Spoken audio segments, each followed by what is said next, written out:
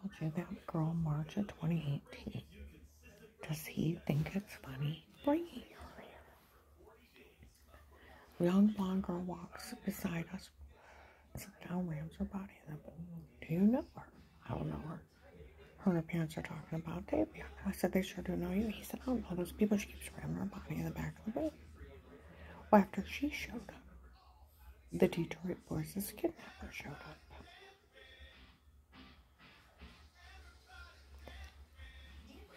Yeah. Now, my ex-husband, when we were married, he worked nights. He worked from 5 in the morning. 5 at night until 3 or 5 in the morning. He would come home and sleep till 11 o'clock in the morning or noon. We get up. We would go either pick up the grandkids or we'd go out to eat ourselves. We'd go fishing. We'd go boating. We would go out his big concealed carry. We'd go shooting. We'd go down to Amish country, go for a ride. We were just us. See what I mean? And then get him ready to go to work. We went to church together. So where would he find a young blonde girl? We were always together when he wasn't supposed to be at work. His job has a thing where you can take 2 or 4 hours here or there. Well, he had to leave in the night to go meet her. Where would he meet her? He's 60 plus. He had to go out and go to a strip club. She's probably a stripper.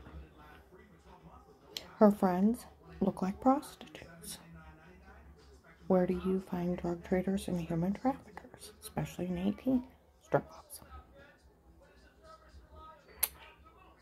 See, the whole thing of it is, if they just wanted my husband, we lived in Lenox and Massillon. The house payment was $560, $650. I could have paid that myself. Pay more than that in rent. Why, if he wanted a divorce and go marry the stripper, why wouldn't he just divorce me, split the profits, and give me alimony, go marry her, go buy her and him a house? Under God's green earth, you don't kill or destroy the wife. Ever. That's sick, psychotic stuff. You do realize that, right?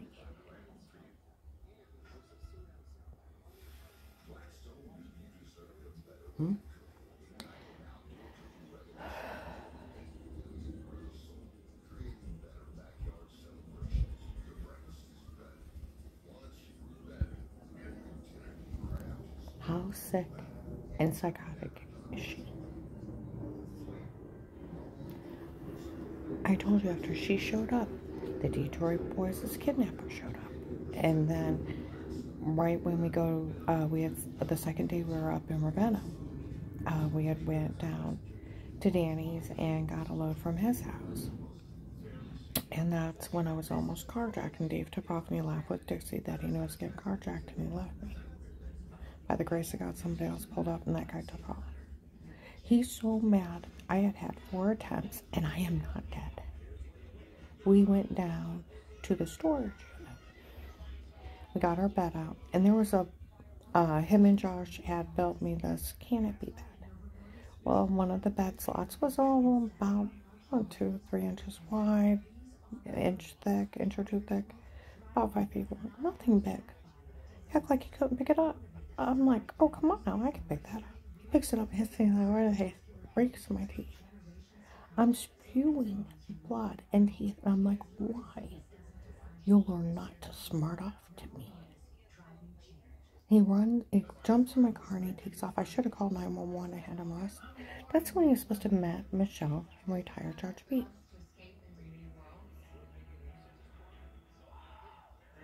Three days later, my door's kicked into the wall while we're out.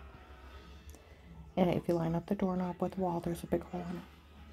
But the next week, I'm almost passing out in front of the neighbors, and I got bruises and marks on me, and I'm dizzy, and my heart's racing, and I'm almost passing out. They were already rape drugging me. Seen by Altman family physician for migraines, almost passing out, heart racing, short of breath, and throwing up. And then I got a severe personal infection. I was being beat, raped, and drugged. Do you realize how psycho this stripper is? And then I want to ask retired Judge Pete and Michelle, Dave's already dating a stripper. Why on earth wouldn't some psychotic man just beat his wife in the face with a board? He walks into a store that he knows no one and asks you to stalk and frame and drug his wife.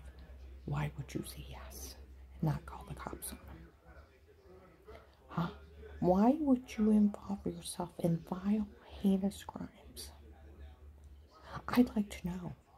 And I want to know who the hell they think they are kicking my door to the wall, setting up bot cameras stalking me. Who the hell do these psychopaths think they are? Sell videos of me and Dave in bed on porn sites, watch me in the shower, Photoshop a shower scene in the other room. It's already been verified as a shower scene by over 10 people, and the police already know it. And I was drugged and told to say stuff before, and they admitted in front of police and investigators that they drugged me and told me to say stuff before. Who the hell do these people think they are? Breaking in my home, roofing my Diet Coke, my creamer, or breaking in and stabbing me with needles. Oh, if you want to find retired Judge Pete raping me, pull the case of that agent open. I would wake up in a foggy haze. The man would walk across the room, lay down next to me, and I'd roll over and feel safe in his arms for a second. The room would go black, and I'd wake up with marks on me. He was breaking and raping me during the case. He told everybody he was Karen's Will from the FBI. That Will thought Karen was beautiful, and he considered her his girlfriend. And people would say, Karen's got a rich boyfriend. I didn't have a boyfriend. He's a serial rapist that Dave hired. Him and his sick family involving themselves in attempted murder. It's a drug cartel. I told you, I was even at Liberty House Share and they're training them. These prostitutes show up. They're in little red dresses. They barely cup their butts. They're cut below their chest. Spike high heels. They might as well have bathing suits on. He went out with us today. It's like, who cares? It's been drug traders, pimps, and prostitutes.